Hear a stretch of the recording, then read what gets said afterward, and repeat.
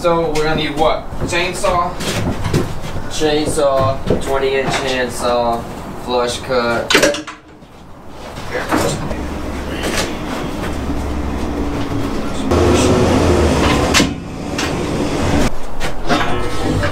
You got a flush cut for the bottom, right? Okay, cool. Flush cut. We'll get it going today.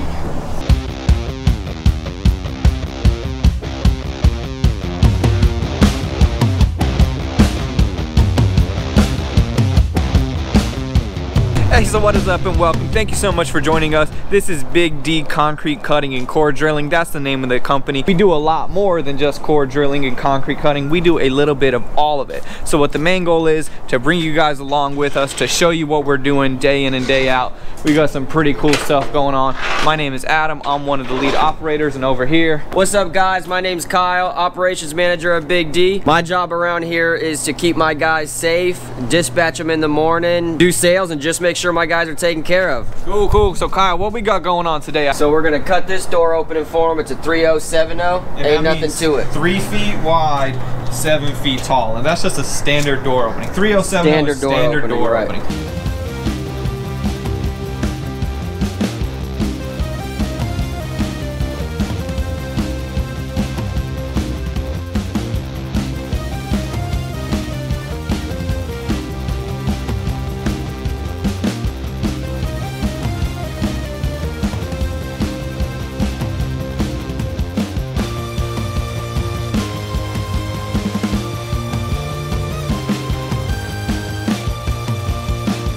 So with what we got going on, one thing that we always have to consider is we got to be 100% self-sufficient out in the field. Even though we're in a plaza right now, a lot of the times we're not necessarily. So we got water coming straight off the truck. That's coming right over here to the power pack. So this is for all the hydraulic saws, everything. So we got water in, water going to the saw, and then we got the hot water. That's just going back to the tank. It goes from the tank and cycles through. So that's the cycle, that's all good. That's how that works. Then we got all of our saws, everything that we're gonna be using is already laid out. That way we're not gonna have to be going in and out of the truck, grabbing all of these things. Like I said, it is right there for us already. And then we got our generator for our power for our wet vac. So 100% self-sufficient. We don't have to rely on power or water from anything or for anybody, and that's just how we do it.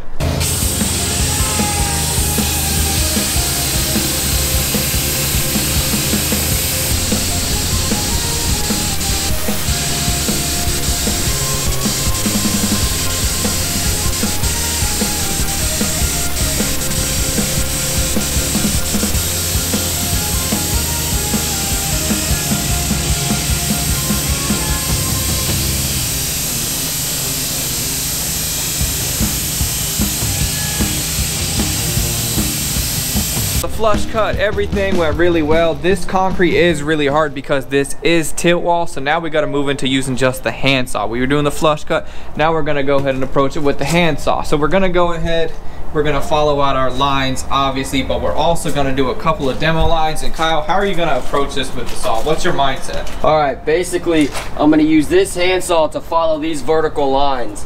You got to start at the bottom, go in about an inch or two, follow it all the way up, plunge your cut, and let it drop down.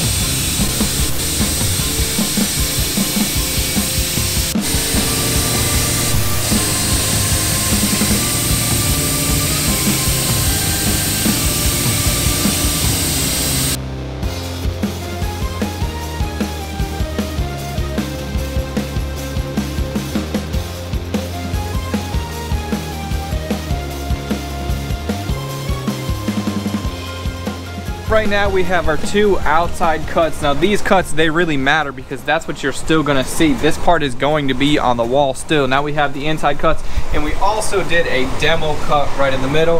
And what you think for next, Kyle? We're gonna have to do some horizontal cuts This is 8-inch thick tilt wall. It's pretty heavy, so we're gonna cut it into different pieces so that way we can pull it down safely.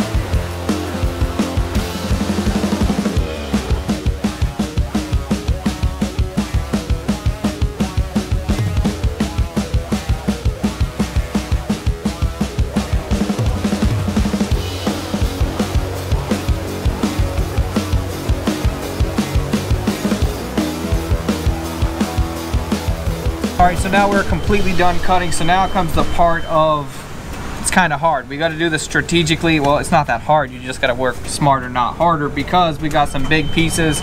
Now, one of these pieces, even the small piece, could weigh well over 150 pounds, wouldn't you say? Right.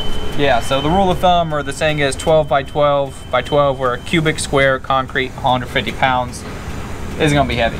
So we're just going to go ahead and try to work it out, get these small pieces out, and then we'll figure it out. Yeah. I'll put it on the deck.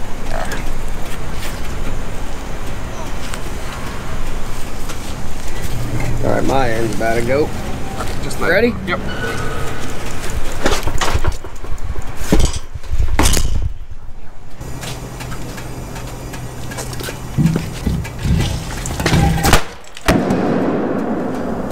It's out.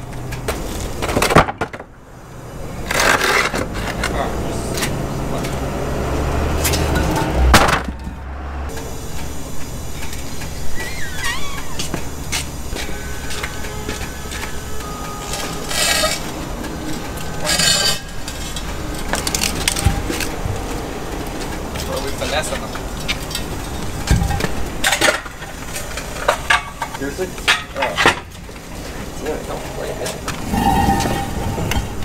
What's up, huh?